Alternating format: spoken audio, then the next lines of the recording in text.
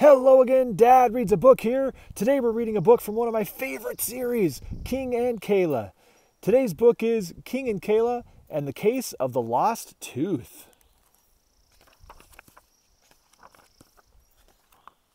Chapter 1. Hello, my name is King. I'm a dog. I have a human. Her name is Kayla. Kayla isn't home. She's at school. She's been there for 11-7 hours. Maybe even 11-7 days. All I know is she's been gone a long time. I hear a car door slam. Maybe that's Kayla. I wait and wait and wait.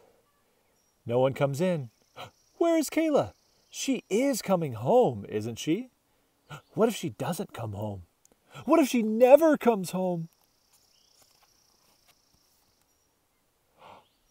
I hear another car door slam. Then Mason's voice. Thanks for the ride, Mrs. Dixon. Mrs. Dixon is Mom. My tail starts wagging all by itself. The door opens and hooray! Kayla and Mom are home!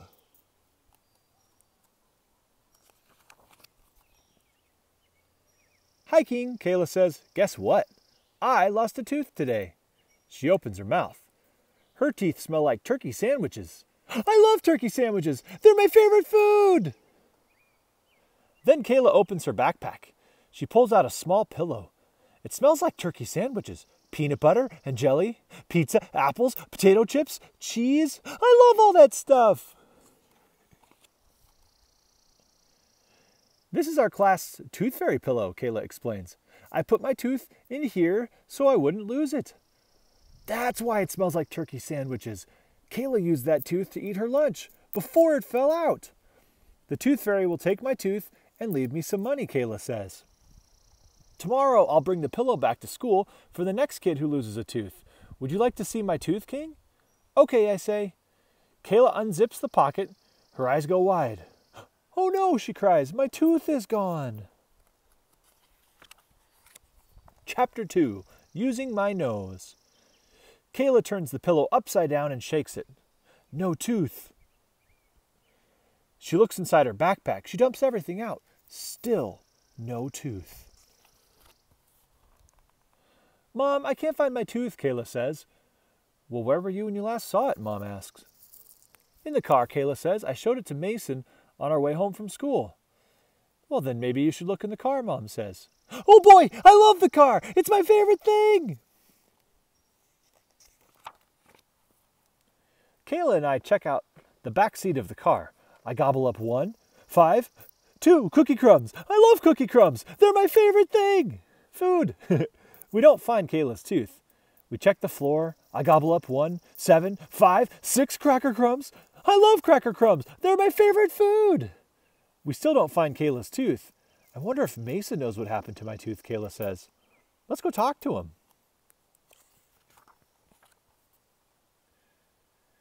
We wait until it's safe to cross the street. My nose twitches. I smell something. It's not Kayla's tooth. It's Cat with No Name. He's hiding under a bush. Hi, Cat with No Name, I say. It's me, King. He just blinks at me.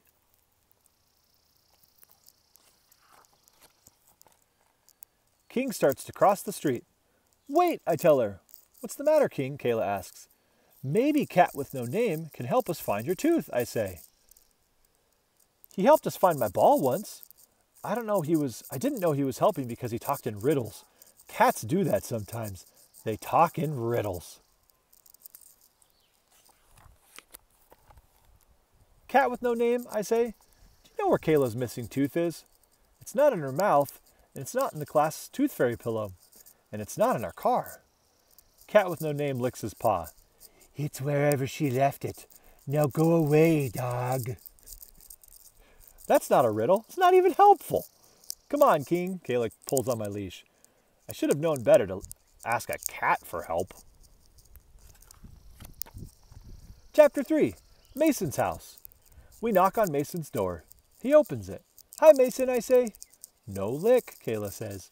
But I have to lick Mason. He smells like turkey sandwiches and hot dogs. I love turkey sandwiches and hot dogs. They're my favorite foods. What's up? Mason asks Kayla. Kayla pulls me away from Mason. I can't find my tooth, she says. It's not in the tooth fairy pillow. It's not in my backpack. It's not in the car, and it's not anywhere. Wait a minute. Mason's mouth smells like hot dogs, but his hand smells like turkey sandwiches, like Kayla's teeth. Hey, Mason, I say, why does your hand smell like Kayla's teeth? Maybe the tooth fairy came and took your tooth while we weren't looking, Mason says to Kayla. She didn't leave any money, Kayla says. Oh, Mason says. Do you have some paper and a pencil, Kayla asks. If you want to solve a mystery, it helps to write stuff down. Mason brings Kayla some paper and a pencil. Let's make a list of everything we know about this case, she says. 1. My tooth is not inside the tooth fairy pillow. 2. It's not inside my backpack. 3. It's not inside the car. If I could write, I would add this to Kayla's list of things we know. Mason's hand smells like Kayla's teeth.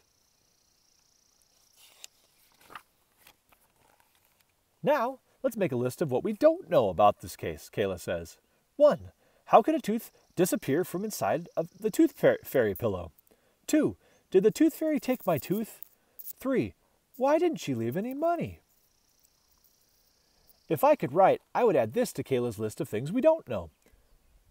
Why does Mason's hand smell like Kayla's teeth? Did he accidentally take Kayla's tooth and put it in his pocket? Now we need a plan, Kayla says. I have a plan. Search Mason. Chapter 4. Kayla's plan. King, Kayla says, what are you doing? I'm searching Mason, I say. Mason wiggles. Stop, that tickles, he giggles. Sorry, Mason doesn't have Kayla's tooth. Sorry, Mason, Kayla says as she pulls me away. Maybe Kayla let Mason hold her tooth when she showed it to him. That would explain why his hand smells like Kayla's teeth. I still think the tooth fairy took your tooth, Mason says. Maybe she didn't leave any money because she had to quick disappear before we saw her. Maybe, Kayla says, if you're right, she'll probably come back and leave some money. Kayla and I go home. We check the class pillow. There's no money in the pocket yet. I wonder when the tooth fairy will come back. That night, Kayla hugs the class pillow while she sleeps. I try to stay awake. I want to meet the tooth fairy if she comes back. My eyelids grow heavy, so heavy. I can't help it. I fall asleep.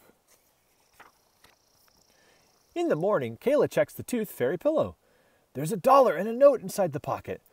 There's also there's also a liver treat. I love liver treats. They're my favorite food. Kayla reads the note out loud. Dear Kayla, I'm sorry your tooth is lost. If you find it, put it under your pillow and I'll come back and get it. In the meantime, here's some money for you and a treat for your dog. The Tooth Fairy. Ah. I love that Tooth Fairy. She makes me feel happy, happy, happy. But Kayla isn't happy. The Tooth Fairy didn't take my tooth, Kayla says. That means we still haven't solved this case. Chapter 5. Found. Kayla looks at the list she made at Mason's house. She crosses out something on one paper. Then she stares at the other paper. I stare at the Tooth Fairy pillow. It still smells like turkey sandwiches. The smell hasn't faded at all. Maybe I should take another look at this pillow. Maybe we missed something. The pocket is unzipped. I stick my nose inside. Hey! There's a hole deep inside the pocket. Maybe Kayla's tooth went through the hole in the pillow. I paw at the hole and pull out a piece of stuffing. Yuck! Pillow stuffing doesn't taste good. I paw some more.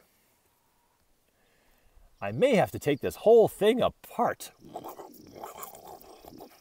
Look! Kayla's tooth! Kayla, come quick, I yell. Kayla gasps when she sees the mess. A bad dog, King, she yells. My tail droops.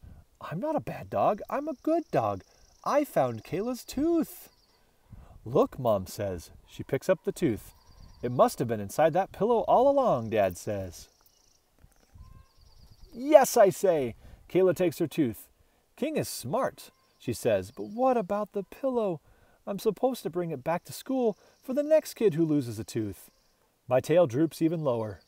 I'm sorry, I say. Well, maybe we can buy a new one, Mom says. Mom and Kayla go shopping. When they come home, Kayla has a brand new tooth fairy pillow.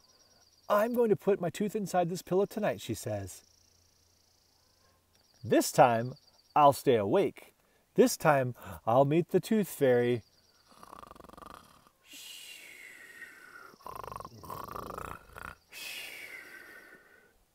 The end. That was King and Kayla and the Case of the Lost Tooth, written by Dori Hillestad Butler and illustrated by Nancy Myers. One of my favorite book series. Absolutely love these books.